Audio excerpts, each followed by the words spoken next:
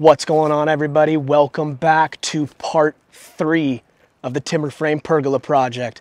Today, we're gonna get the rest of the framing done and the majority of the construction completed for the timber frame pergola project. Come check it out.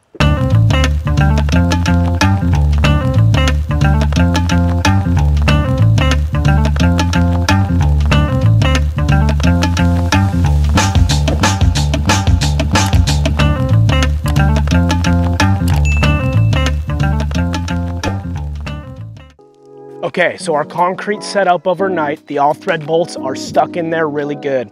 We got here this morning, we put both the bucket brackets on, cinched them down, and got them all nice and level. We just laid the sill plates out of pressure treated wood. That's gonna comprise the construction for the stone column that's going here. We're gonna start cutting the joinery on our cedar beams so that we can get our verticals put up, then we'll put the ridge piece on. All right, so in part 1, if you didn't see it, go check it out. In part 1, we milled all of the cedar logs to get all the material that we need for this timber frame pergola project. What we're gonna do is on our verticals, we're gonna cut a tenon for a mortise and tenon joint to support the upper beam. So on our beam here, right at the top, I have marked out 5.5 inches down because that's the full dimension of the beam. I'm gonna mark out what size our tenon is gonna be. I'm gonna rough it in with the circular saw, do the rest by hand, and then we'll cut the mortise on the ridge beam here in just a second after we get both the verticals leveled and anchored in.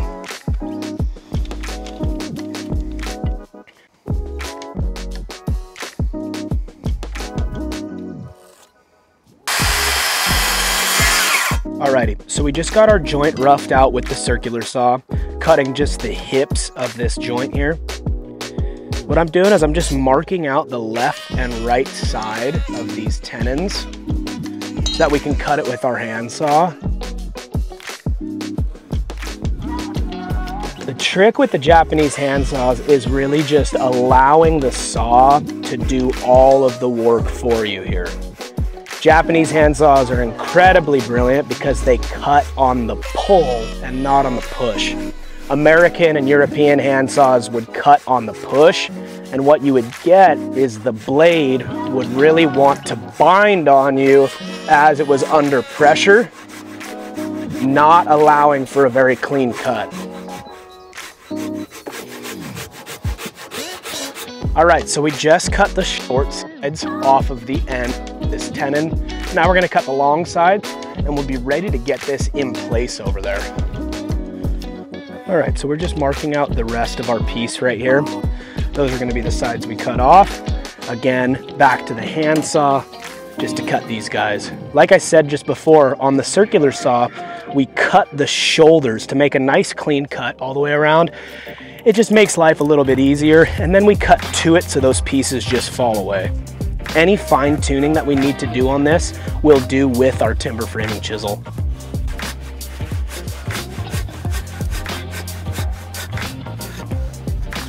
Alrighty, so we just got this tenon roughed in with our hand saw. What we're gonna do is we're gonna grab our timber frame chisel. If you haven't checked it out yet, make sure you go check out the timber frame chisel restoration build. We'll post a link to it right up here. And we're gonna use it just to pare down this side of the tenon here to make sure we get it down to the right size. Again, we're looking for 1 3/4 inches of thickness. So we're just gonna bring this down just a bit more. As you can see, the timber frame chisel just glides through the cedar super nicely. One key thing for fitting up mortise and tenon joints, especially when they're big, is just knock the edge off. If you have a big square edge, it's hard to fit into the actual mortise. So if you just knock the edges off kind of right at that 45, it helps you just slide right into the spot where it's gonna fit. You just use that blade, just go across, just get a nice 45 cut off. We're just gonna pare this down just a little bit more so it's nice and flat. We're gonna also just rotate it one more time. and get it right on this top side here.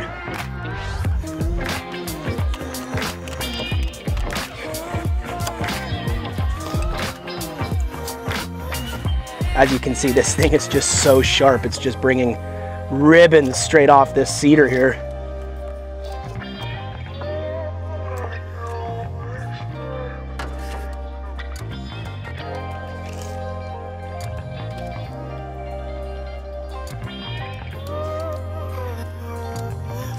So that looks pretty good to me.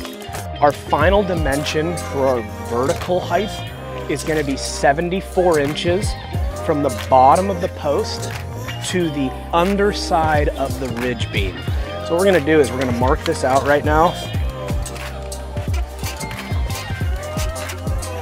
At 74 inches, again, because that tenon is going through the beam, we're going to make sure we measure off of that shoulder of the joint, 74 inches.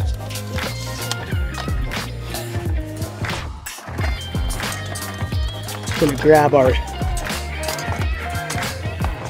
square and just mark that all the way around.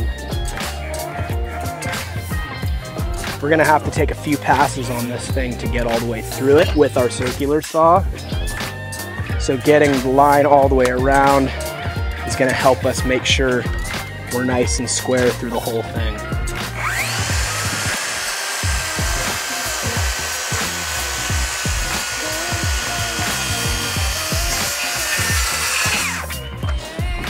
Gonna go back to the handsaw, just cut that last little bit hanging on that our circular saw couldn't get through.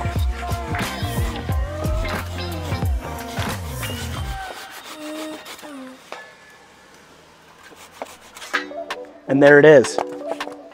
Nice flush cut on the bottom. So our first beam is done. We're gonna go set this in our bucket bracket here. So what we're gonna do is we're just gonna get a couple screws in here to hold the vertical so we know it's not gonna fall over. And the key here is gonna be getting us to as close to vertical as we possibly can. So hang on to that there. For those of you who don't know, this is Ralph, my dad. He's here out on the coast today working with me. It is really nice to have a second person, especially when we're lifting up big beams.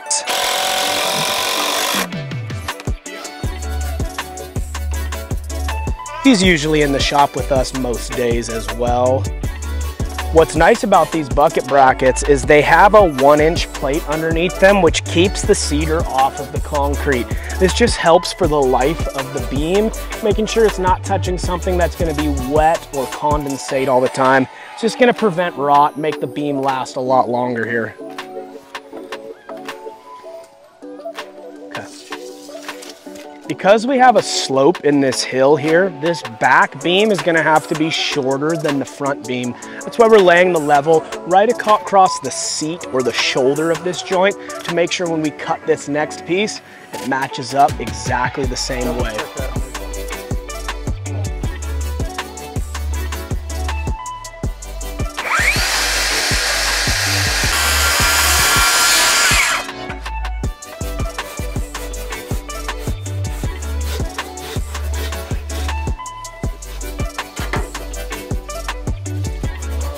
All right, so we just cut our last vertical. We'll see how it fits up here.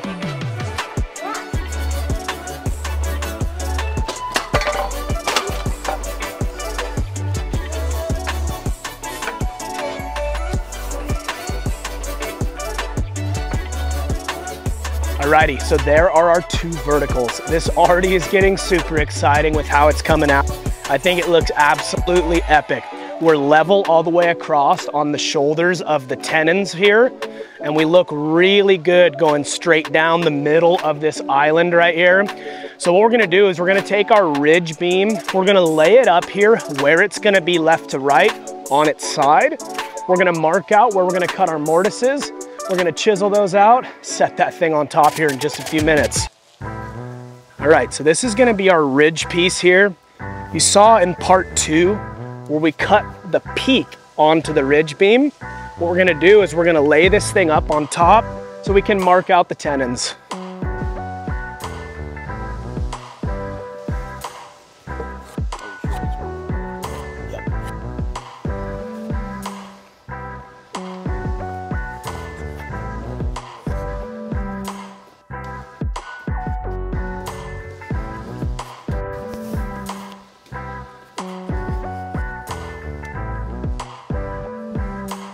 All right, so we just laid out our ridge beam on the top of our two verticals. We laid it on its side like you saw, just so we could mark out where the tenons are gonna be cut on the beam.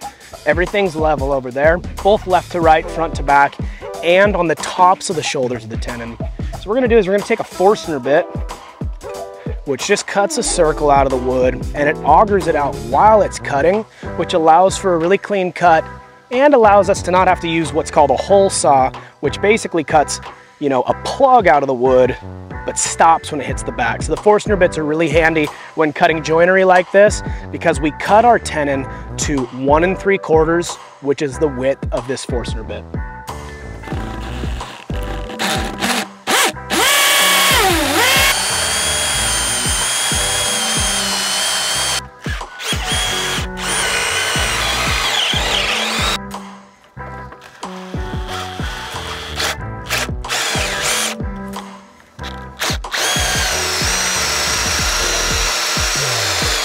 So we're just drilling the Forstner bit hole back through from the top side just to meet it in the middle. That helps us for two reasons. It eliminates the chance for tear out if we were to drill all the way through from the bottom out the top. When you drill all the way through and it gets to that point where it gets really thin, a lot of times, especially on a softwood like cedar, it's gonna blast out what's called tear out on the top side of the joint. Also, we don't have enough length to get all the way through the whole beam, so drilling from both sides kind of helps us on both of those fronts.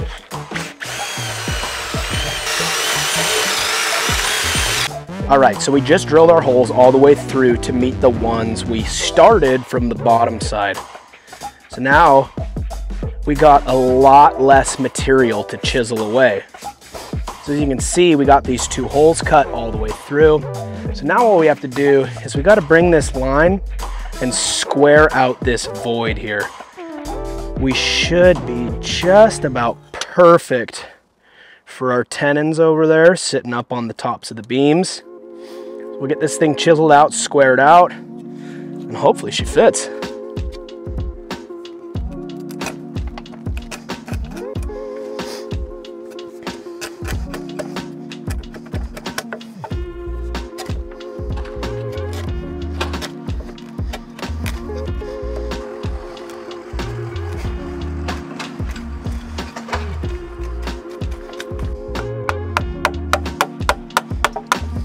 All right, so we just finished cutting out pretty much the square mortises that our tenons are gonna go into. This timber framing chisel, this is really like the first time we've gotten to use it in a real application on larger beams. It's just absolutely slicing right through end grain, going cross grain, everything. It's super, super nice. So again, as you saw, we drilled 2 holes with the Forstner bit. That way we had a lot less wood to remove with the chisel. We got nice square openings.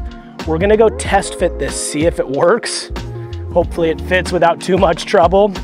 Try to bang it down, get this thing on top of those posts.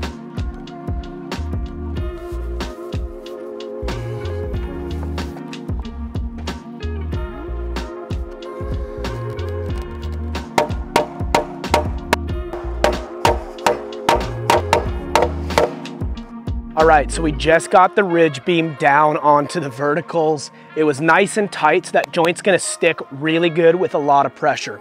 What we're gonna do now is, in pressure treated lumber, we're gonna build the substructure for the stonework that's gonna be going basically underneath the gate code box, over to this edge, and then just to the front of this beam. That's gonna be all pressure treated wood. We're gonna cover it with Durarock, and then we're gonna do the stonework for the piece. So we're gonna get these things bolted together. Usually in timber framing, we would use like a hardwood dowel that we'd pound all the way through. What we'd like to do is do that. However, I wanna make sure that if anything were to happen, either a tree limb fell on this, someone, you know, clipped it by some chance pulling a trailer through, that we could take a lag bolt out, pop the piece off, and replace it. So we're gonna get these things bolted together, keep on going on the rest of the construction here. Alrighty, so our column is gonna have a 2-inch inward taper on either side, coming up the front face and from the front to the back. We have to account for the thickness of our capstone, which is going to be about 2 inches. We also have to account for the thickness of our Durarock, which is going to be a 1/4 inch. And then we have to account for the thin set that we're going to use. So all in all, we need to come just about 4 inches short of where the top of our finished surface is going to be to start our framing here. We have to make our capstone makes it underneath the bottom rather of the gate code box. So we're going to take a measurement off that, drop it down, and that's where our framing is going to start here.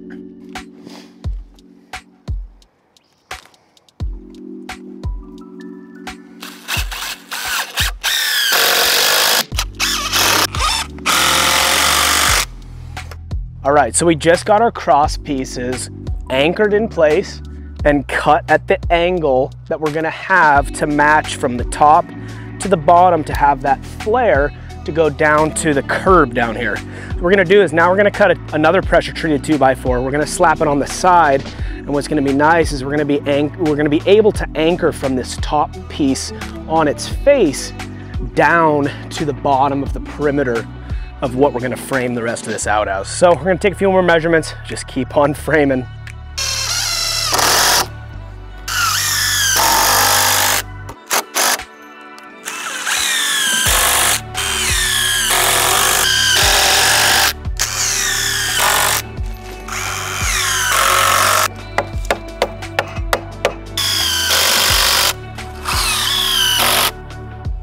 Okay, so what we're gonna do is we're gonna now start processing all of that lap 2x8 roofing.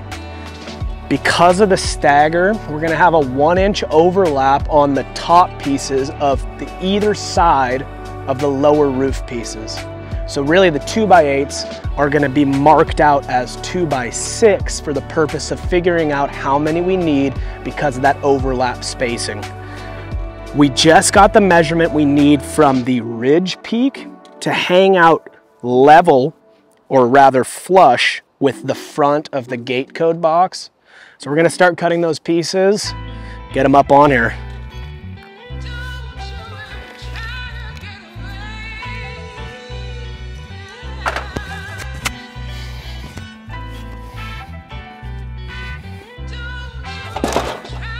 Alrighty, so we got one of the 2x8s that we milled the other day out here on the chop saw. Because we put a 25-degree pitch on that center ridge beam, we're gonna cut this lap at 40 degrees so it matches the roof pitch angle. And what'll happen is you'll see it, what we did with the mock-up in part 2, is that angle will allow the roof piece to come up level to the roof ridge and allow us to put another 2x8 over on top of it with the same angle to tie it all in together and look, you know, super clean all the way down the line. So we're gonna cut a whole string of these 14.5-inch pieces with the 40-degree bevel on there, and then we'll get them up on there.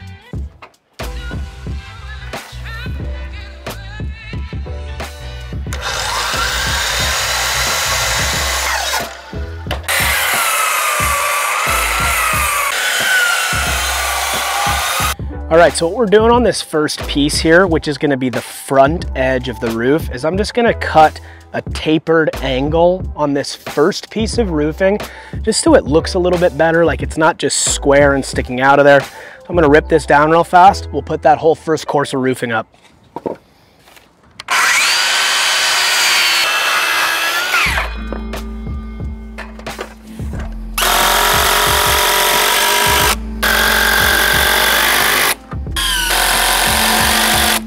All right, so we got that first side and the first course done. Now what we're gonna do is cut the same exact pieces, just a couple inches longer so that it laps over the angle of the other side. Now, when we put the second course that goes up on top like that, we'll stagger the angles so they go crisscross and lock each other in place.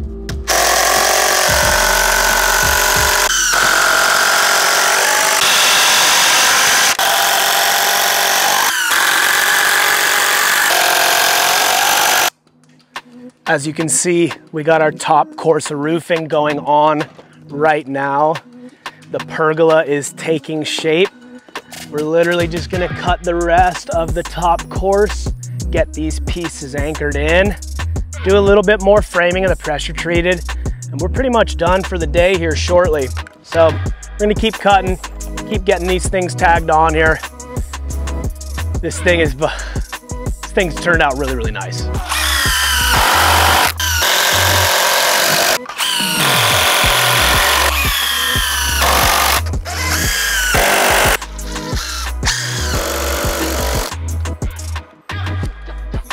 The construction on the timber frame pergola is pretty much done. Well, not entirely. We got to do a little bit more pressure treated 2x4 framing down below for the substructure for the stone wall.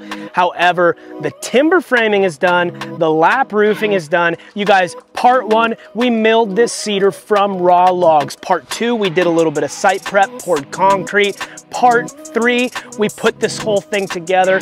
Just you wait. Next week, we're coming out with part 4, where we do the final stonework and finishing of the whole pergola project. If you guys learned anything or were inspired by anything you guys saw here today, make sure you hit that like and subscribe button. We'll see you on the next one.